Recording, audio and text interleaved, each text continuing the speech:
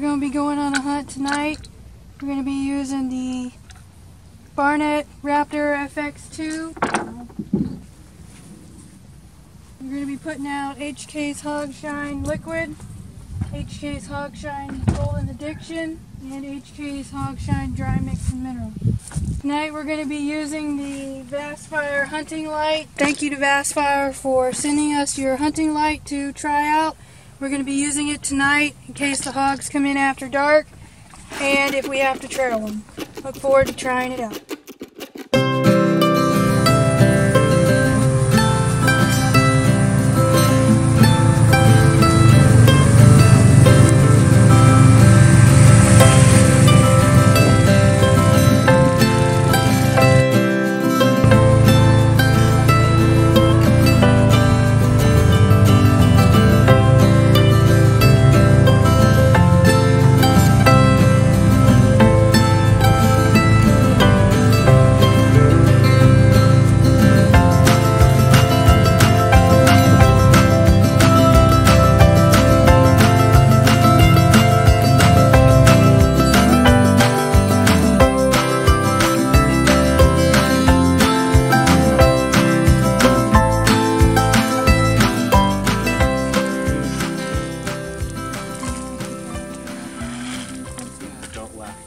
Don't make me smile.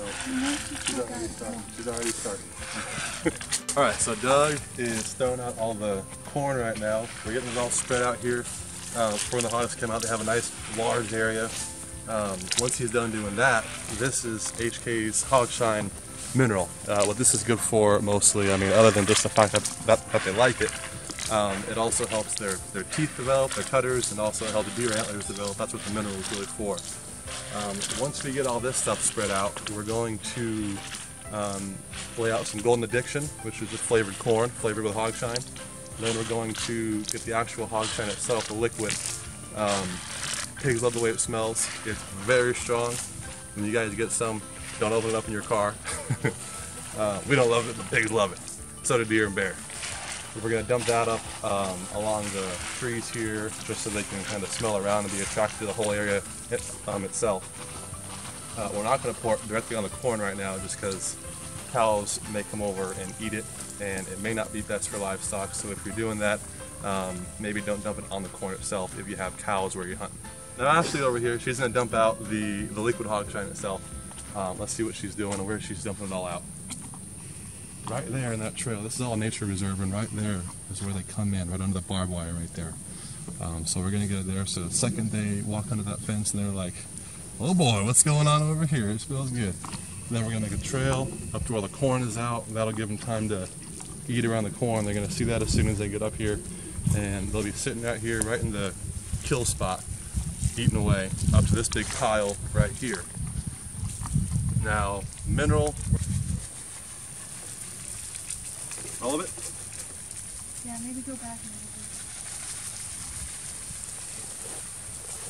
Good. Rest right there? Yeah.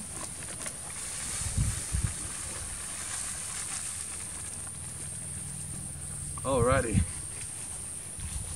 Be back in a minute. Alright guys, so a company called Vastfire reached out to Hog Shine, HK's Hog Shine. There's someone that we found on Instagram. They look like a great company, so we followed them. They followed us as well. They went ahead and sent us a pair of their lights. Now, these lights are designed specifically for hunting, for outdoor activities, for fishing, for predator spotting, whatever it may be. And we're going to go ahead and give them a try tonight. It's probably going to be dark whenever we're retrieving our hog.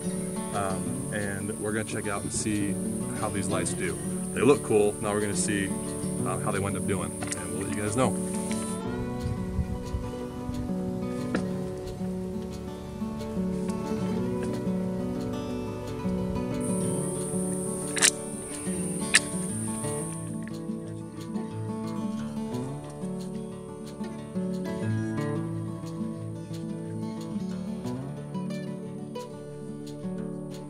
This is why we have to hunt the hogs. Number one, because they're just delicious, and it's like the most organic meat you can find. But and they're just everywhere. Number two, this right here is all where grass is supposed to be growing for these cows over there to eat. Now, when those hogs come in and they root up all this over here, it becomes, number one, just ugly and a big mess. The pasture doesn't look nice anymore. But also, there's no more grass growing, and as soon as they eat all over there, wherever there's rooting, they will have never ate.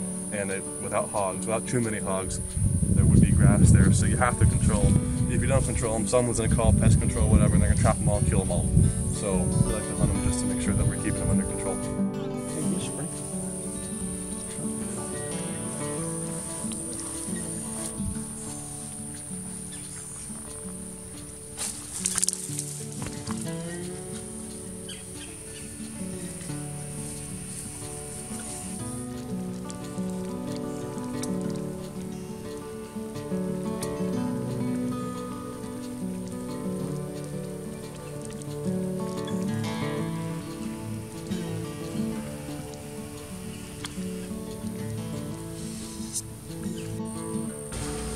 Alright, so at this point we were sitting and waiting for the hogs to come in.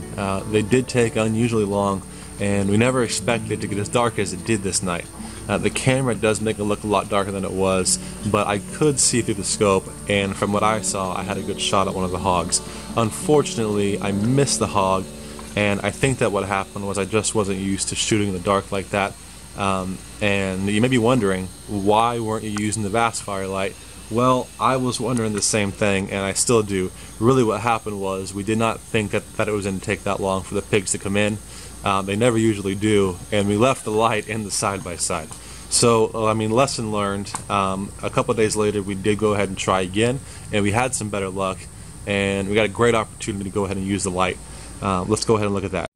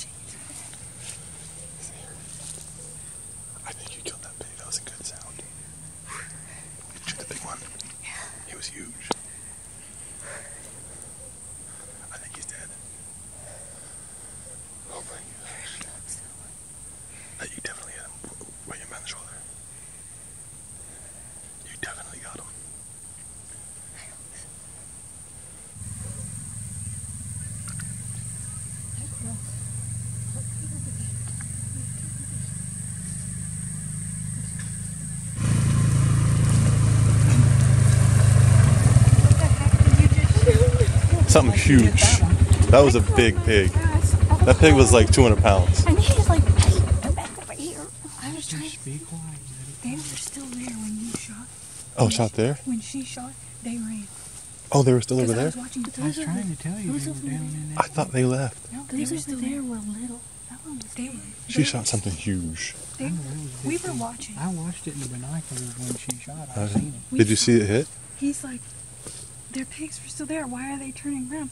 I'm like, David's looking at something. Like he must have saw something. And he's yelling at me for being. He's yelling at me for being too loud. What kind of shot did you get? On the shoulder. She was right on top of those pigs. They were in and next to the couch. My phone's down here somewhere. I'm like, they saw something because he turned Hey, around. do we have our flashlights here? Oh yeah. Yeah, I got one in my pocket. Yeah, I think she ran quite a bit. Put the white lens in it, David. Okay. Go ahead. Whether she got a vital or not. This one's already white. Hand me the other one. It's over there. It's right here. I think this one's white. You see a flashlight, I want to get a blood treat.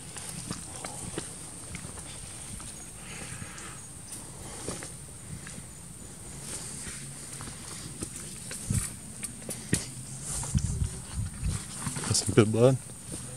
Oh yeah. He hammered it. Oh yeah.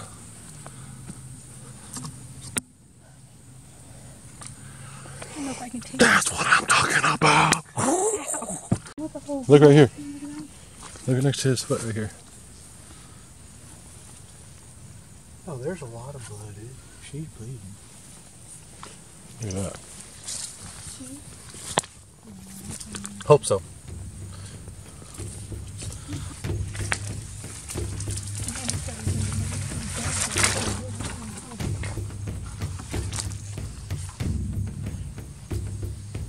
She was big. Might have to walk a little bit, right?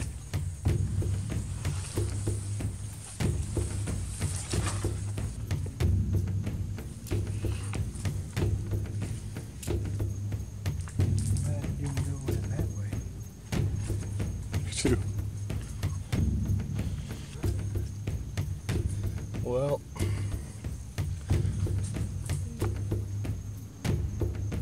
he might not be dead.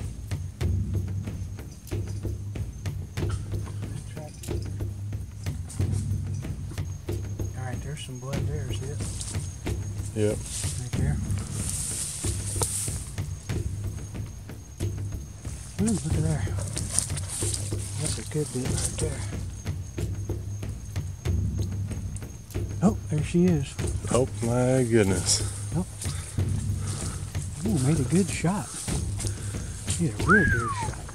Man, that's a big one. I'll tell you what, these Vastfire lights, they were sure helped us out with this long track. Tell you what, we're thankful to that Vastfire company for letting us use these, try them out.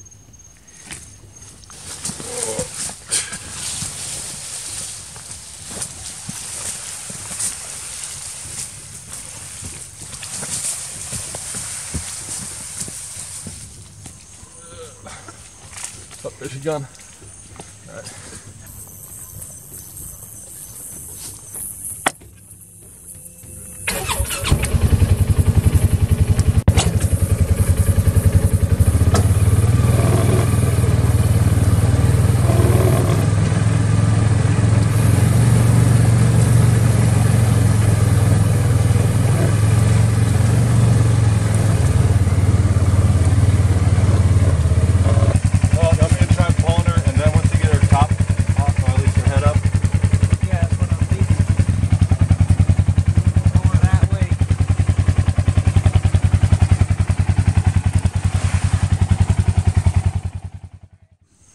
So tell them what happened, Amanda. You tell them what happened with it.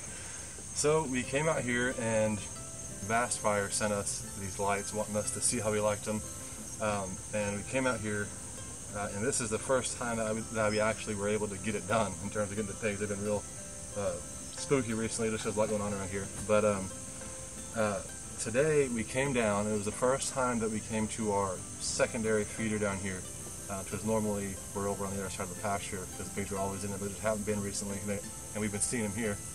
And we set up right probably about 30 yards away from the feeder over here, and the pigs first came in behind us. We didn't know, but Doug and Ashley were sitting over there on the side-by-side, and they whistled at us because they saw them.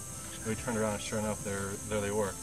So Amanda got out of her chair, and we're crawling all the way over there, and then we thought that they had spooked. And so as soon as we thought that, I looked back here, and I see this thing. And I'm telling her, hey, come over here and let's get this pig over here. And so we're crawling back, trying not to spook them. And sure enough, she got close enough and she popped. It was a good smack. And she ran probably, what, a half mile, quarter mile into the woods. Yeah, quite a ways. And I mean, it's pitch black out here, and it was probably the last 5 minutes that we could have shot when she did because of how dark it was getting. So we had to track her about a quarter mile into the woods, into the nasty, just mosquito-filled swamp, brush everywhere, just somewhere where you really want a good light if you're going to be crawling through there at 9 o'clock at night. And we found her. I mean, there was blood everywhere, and we could see it perfectly with these lights from Vastfire, and we wound up walking, and sure enough, there she was, just laying down. She got real far for how good of a shot it was, because it was a really good shot. And we worked our way back, and I think we're pretty happy with the Vastfire light. Right? Yep. What do you think, Doug? Yep, I say thanks to Vastfire. It helped us out tonight, no doubt. All right. Well, we will probably film some more as we're cleaning this pig up, and we'll have a video up soon for you guys to all see.